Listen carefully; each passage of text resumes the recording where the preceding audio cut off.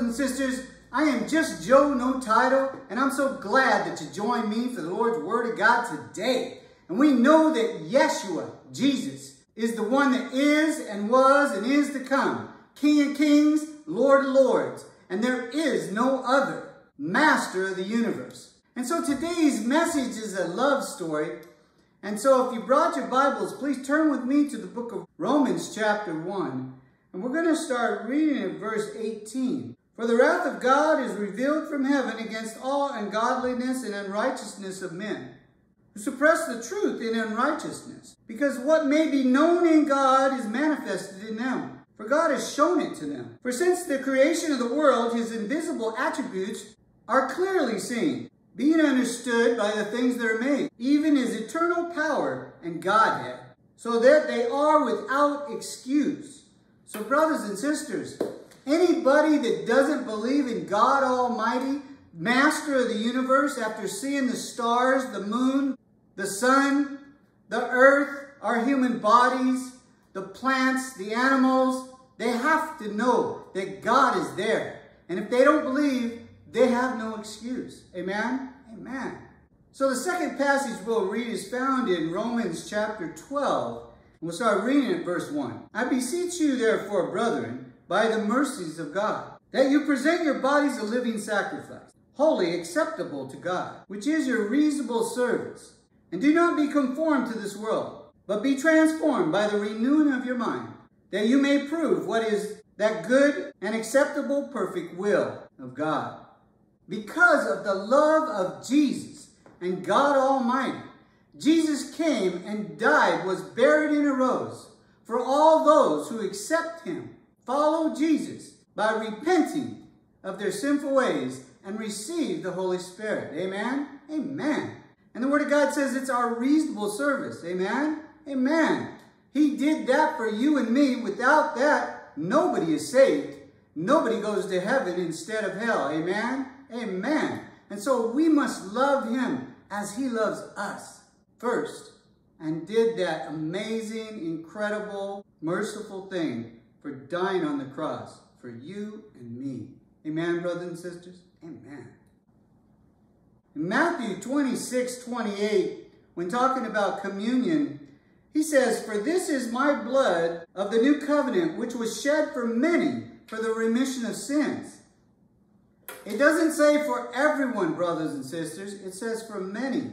The ones who accept him and choose to give up their lives for Jesus, follow Jesus. And to follow Jesus is to follow him in obedience. Amen? Amen. Too many people out there believe that they went to harvest and they went down on the yard and they said a prayer and they're going to heaven no matter what they do. But brothers and sisters, it doesn't work that way. Faith in baptism is your first step to salvation. When that happens, you are a candidate to receive the Holy Spirit. And as Acts 2:38 says, repent and be baptized in the name of Jesus, and you shall receive the Holy Spirit. You must repent, turn from your sinful ways. And in Romans chapter 12, verse 2, we read that we are to renew our minds so that you can prove what is the good and acceptable will of God. And his will is that we do not continue to sin. That doesn't mean we're not going to make mistakes, but God doesn't want you to backslide. And backsliding is going back to the way you sinned before you were saved. Amen? Amen. Brothers and sisters, we are all work in progress, striving for sanctification all the days of our life, bettering ourselves in the grace of God. Paul was wretched, and when he found himself repenting, would seek God more. David felt bad when he sinned, and God loved David's heart. If you don't feel bad when you sin, you will never better yourself. And we must continue to better ourselves until he takes us home. Amen? Amen. So keep pressing forward. Paul kept pressing forward until he reached his plateau, when he was ready to go to heaven. And that is why, when the Holy Ghost was telling everyone around him, including him, that if he went to Jerusalem, he would be captured and ultimately put to death. But he made the decision to go to Jerusalem. He knew it was the end of the road for him, and he was ready to go and be with the Lord. Amen? Amen. It is a love story. You must love the Lord to follow him. The greatest commandment is to love the Lord your God with all your heart, soul, mind, and strength. And the second is like the first, love your neighbor as yourself.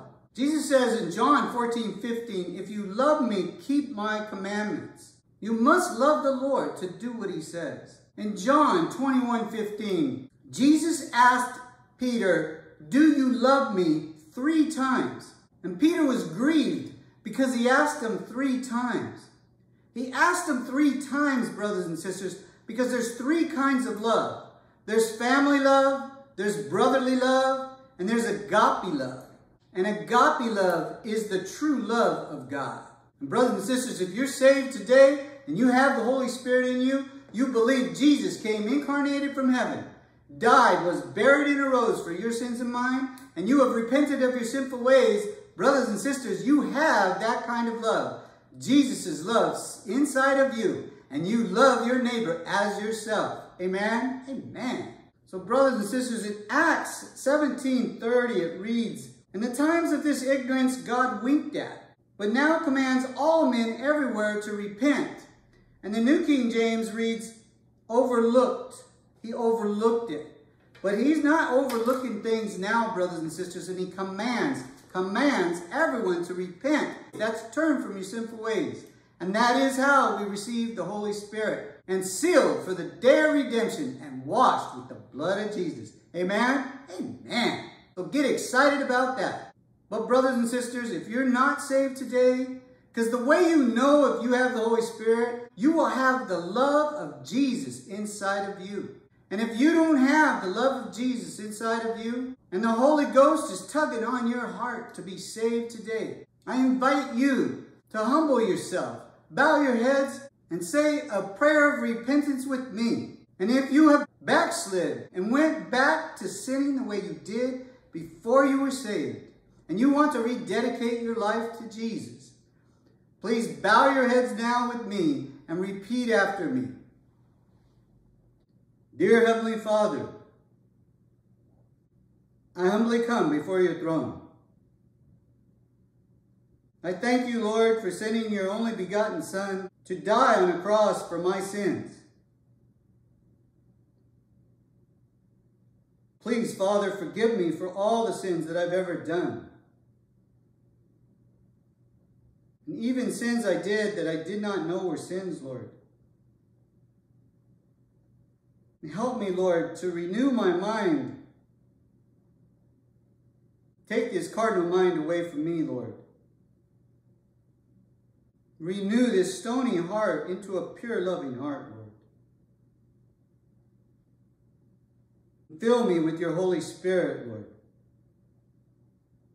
Your will always be done, Father, not mine.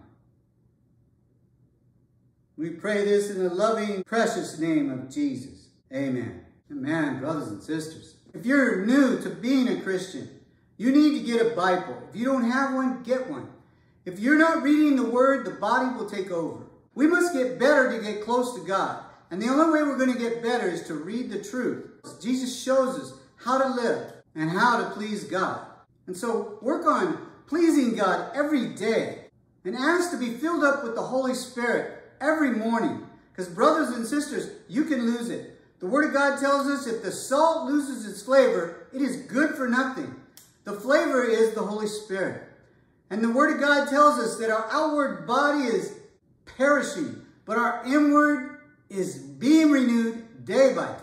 So every day, ask to be filled up with the Holy Spirit. And if you're filled up, ask to be filled up with double the Holy Spirit. The apostles had double the Holy Spirit. And that's how they could overcome what they had to go through. Amen? Amen. And join a Christian church. Fellowship with Christians. Get rid of any evil company. They will cause you to sin. So stay in the Word every day. You need that spiritual food more than the regular food you eat. It will keep you alive eternally. And pray every day. Every morning when you get up, ask to be filled up with the Holy Spirit. Thank Him for keeping evil from you throughout the night, and ask Him to keep evil from you throughout the day. That covers everything. Attacks, diseases, accidents. Ask Him to lead you out of temptation. And when you are filled with the Holy Spirit and the devil tempts you, you just simply rebuke him in the name of Jesus and he will flee. He hates to hear and can't stand the name Jesus. Amen? Amen. And so, when you're striving for sanctification and you're striving to receive the Holy Spirit, you need to put up a barrier when the devil tempts you by reading the Bible or praying or singing Jesus songs. The devil cannot stand it and he will flee. Amen? Amen. And so may the God of peace who brought up our Lord Jesus from the dead, that great shepherd of the sheep through the blood of the everlasting covenant, make you complete in every good work to do his will, what is well-pleasing in his sight. Through Jesus Christ, to whom be the glory forever and ever. Amen.